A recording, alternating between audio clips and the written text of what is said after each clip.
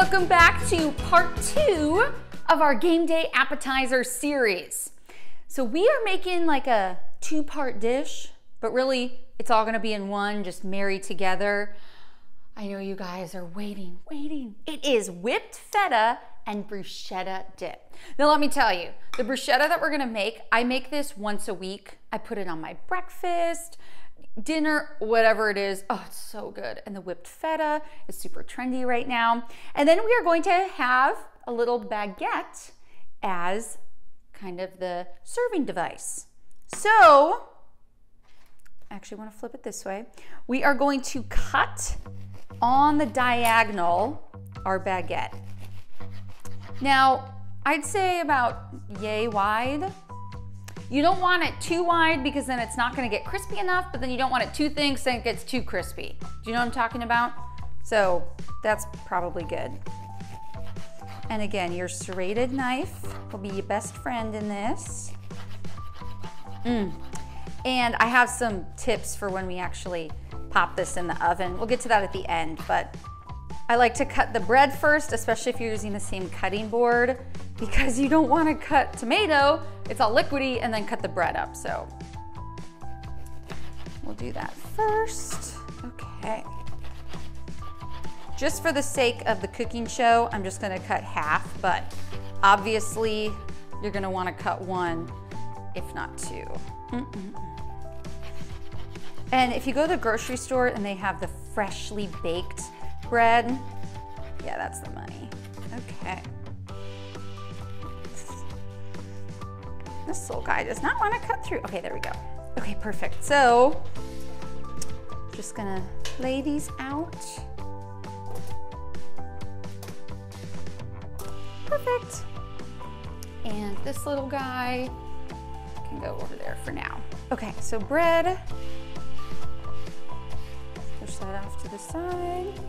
We are good on that. Now to the whipped feta. So I have a food processor. Now I want to mention that you don't need to use a food processor. You could use a blender, that's fine too. But I got this and I wanted to use it. Okay, so we have a block of feta cheese. Oh baby, I love feta. Honestly, I didn't start eating cheese till like a few years ago. That was just not something that I was into back in college, but now the feta, the goat cheese is so delicious. Okay, so we have, I'm just gonna step out of camera because I need to get a spoon. Forgot that. We have 3/4 cup of Greek yogurt. Now, you guys know I love to use plain Greek yogurt in my recipes.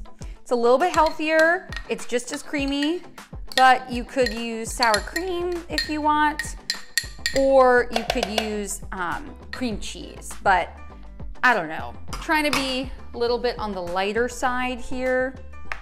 So there you go. And what we're going to do, okay, I have 4 garlic cloves here. They all have their own purposes, but we will be just popping 1 in here. So I'm just going to just chop it into 4, just to make sure that once we do mix all this up, that it actually will be fully mixed, if you know what I mean. We're going to add a little bit of freshly ground pepper. So good. And a little bit of salt. Perfect. And then last but not least, the juice of half a lemon. Now, it's really funny because my parents watch all of these. Shout out to you, Mom and Dad. But my dad was like, Allison, I think you're putting the lemon in wrong. Do you put it in this way? Because that makes most sense. But then it sprays out the sides. So I watched some people and they do it this way. Because I've always done it that way. My dad's like, I just want to make sure you're doing it right. So I guess you guys can let me know, which way do you guys use it? Honestly, as long as the lemon comes out, does it really matter? But, oh yeah, it's a juicy lemon. Okay. Lemon. And then see, we got all the seeds at the bottom there. So I think it works, but whatever way, it doesn't really matter. Okay, pop the lid on. These things can be finicky. So can this. Okay, hold on. You don't want that. There we go. Okay. Now mine just has 2, chop and grind. We're gonna wanna use the grind method.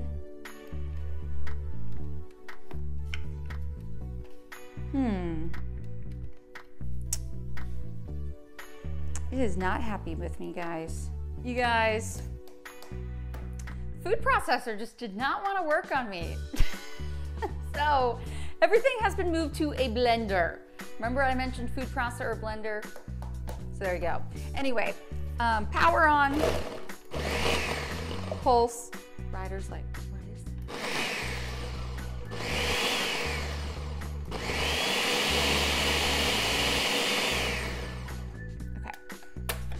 One of the fancy ones. What I do want to do is add a little bit of olive oil to a few tablespoons, but watch it because you want to make sure that it's getting all mixed up. So.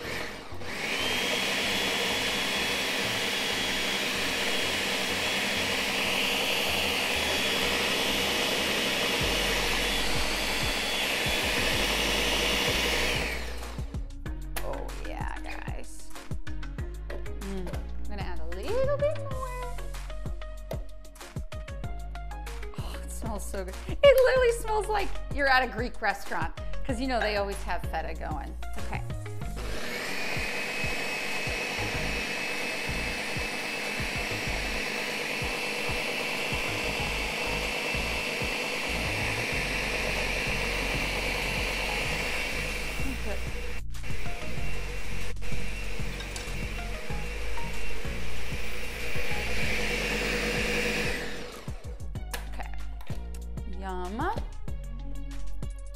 Oh yeah, guys. Let me just show you the consistency, how nice and creamy it is. So you just want to make sure that all the sides are down. This blender is like so intense. Okay. And then do one little last pulse.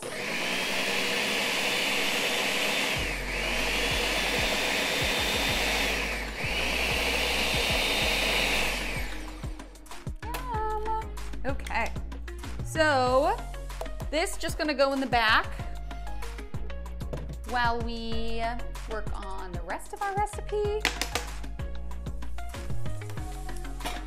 Just pop that out of frame real quick. Okay, so feta, whipped feta is done. Now we are going to get our bowl here and we're on to the bruschetta portion of the recipe. Now, I mentioned earlier that I love, absolutely love bruschetta. Roma tomatoes, garlic, basil. Does it get much better than that? No, not really. At least not in my book. So I have 4 to 5 Roma tomatoes here. Now I'm just going to cut off the edge because I'm sorry, when you're eating bruschetta, you don't want to eat a bite of the top. That's just me. Then we're gonna cut it in half. And then I'm gonna take a spoon. I have a little discard bowl and I'm just going to spoon out the middle. Now, I've made this a bunch of times. You can keep the middle in. It's just going to be a lot more watery than you would like. Now, the whole thing with the bruschetta, which I love, and you can make ahead of time, and it like marinates in the fridge, but you're putting olive oil and the garlic in it. So I'd rather have that as kind of the more saucy part rather than the inside of the tomatoes. That's just me though. You know, if you don't mind, then that's fine. So again, chopping up. And honestly, I'd make a huge batch because like I mentioned earlier, I put this on eggs and toast, a little bit of burrata. Oh, I could do a whole recipe just on what I make with the bruschetta, I'm not kidding. So it does make a big batch. And actually, I found my love for this because Trader Joe's has their own. So if you really just want to kind of do the easy route out, go in the refrigerated section and they'll have this. But honestly, these Roma tomatoes, it's like 99 cents a pound at the grocery store. It's like nothing. So I think it's worth making, and then you can decide, you know, how much salt, pepper, whoops, you'd like. And then save the insides of these tomatoes.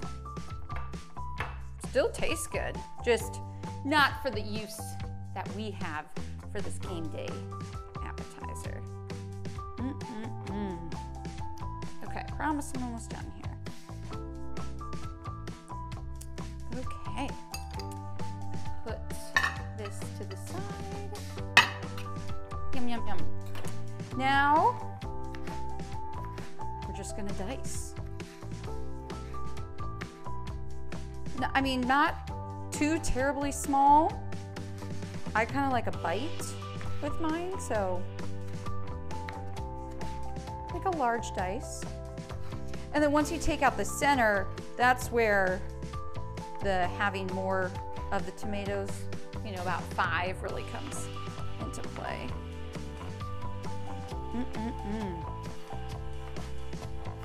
So this is just, I don't know if you guys remember on social media that whipped feta was the thing. Oh my goodness. Everywhere you look, somebody's making whipped feta. And what I actually saw, which might, I didn't try it, but now that I'm saying it, it might work. They love to do the whipped honey with, sorry, whipped feta with honey. So adding a little bit of honey into the blender, you know, give it a little bit of the sweetness. This is just so savory for me that I feel like, I don't know, I could probably do without, at least with this dish, but hey, if you have some honey, especially fresh local honey, it's good for you, good for your allergies. That is yum. So this is kind of my fresh and updated take on the whipped feta trend. But it's so good. And honestly, yeah, I mentioned that it's like a few part, but in all reality, it's not that many ingredients. And it's gonna be so fresh, and your family is going to be impressed if you bring this to their game day party. Okay, yum, yum, yum. Last tomato here. Boop. Okay. Don't ask me why this is a very small bowl, but it is. Pop all these in here.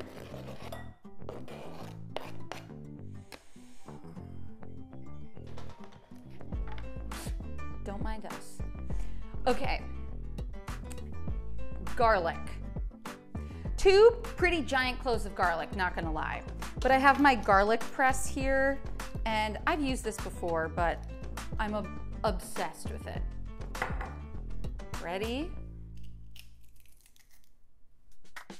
What was that, 2 seconds?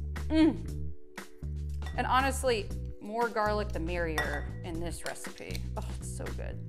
So you just kind of want to take out that guy. Oops. Pop the second one in. Oh yeah. And oh, the garlic just, remember how I mentioned everything marinates? Oh, it's so good. So we have 1/4 cup of olive oil. I eyeball it. I honestly think you can't have too much, but that's just me. Freshly cracked pepper. Yum. Salt. And salt and tomatoes will also help to bring out the sweetness of it. Okay, now I have always cut basil by laying the leaves into each other, rolling it up like a little cigar, and then cutting it. But then I was listening to a chef, and they were like, don't cut the basil.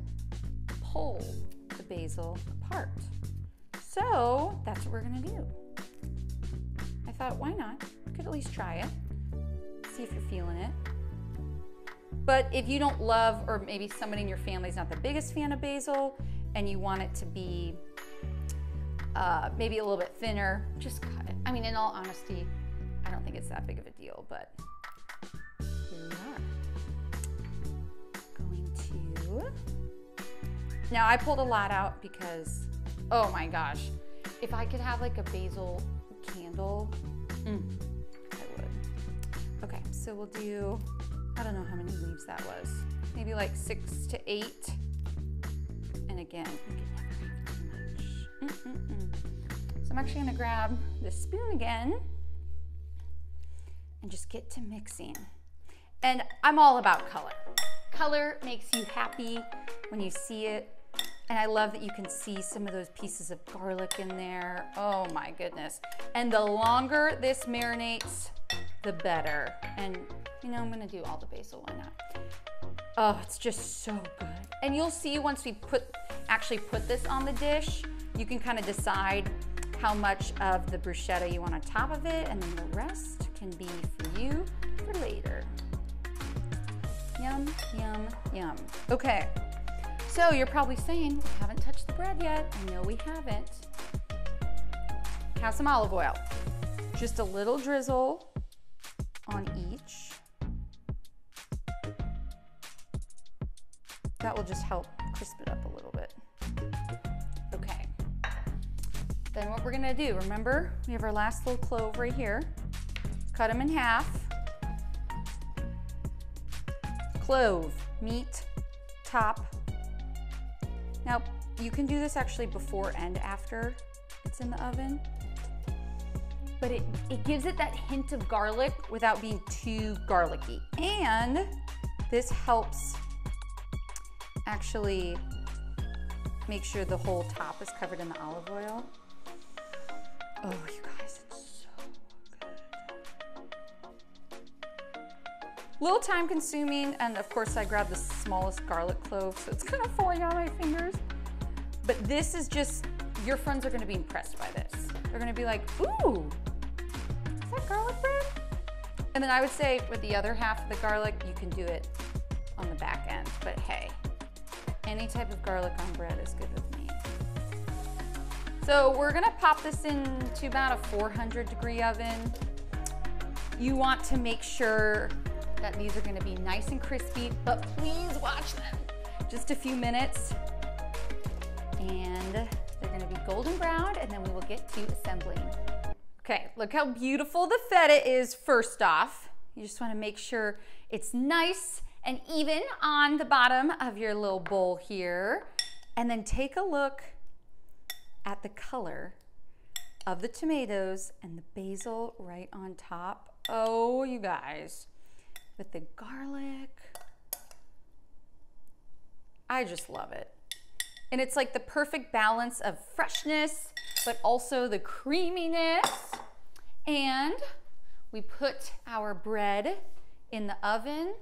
Woo, talk about good timing.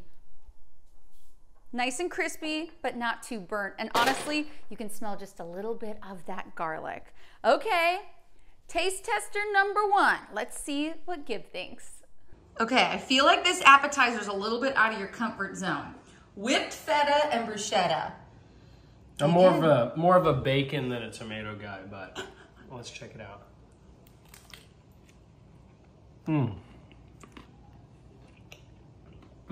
They complement each other, right? That's really good. Cheese is delicious, but it's just refreshing, the tomato bite.